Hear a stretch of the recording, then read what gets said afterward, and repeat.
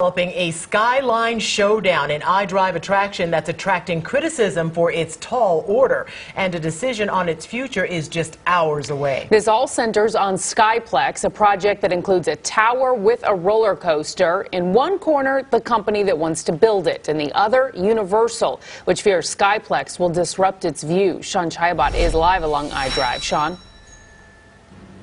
Well, Lisa, one of the biggest arguments, you put it there, is this new attraction's height. But by comparison, the Orlando Eye right there is over 400 feet tall. The Skyplex would be 570.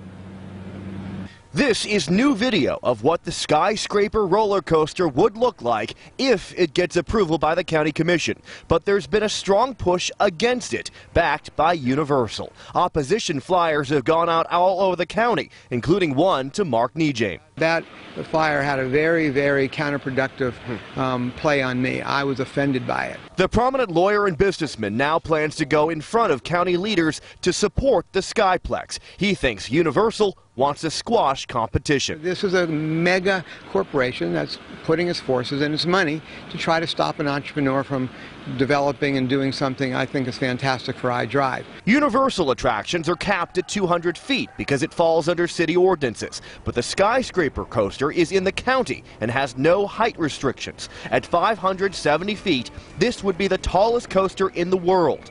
Opponents say that height, added noise, light, and traffic are bad for the area. This is going to be talked about across the world. This is going to be a world record. This is going to be an icon in Central Florida. So why would you not want to have that in the tourist destination? What kind of message does this send to other entrepreneurs, other investors who want to come to Central Florida, knowing that they've got to face these challenges and it's just not worth it? They'll pack up, take their money, and go elsewhere.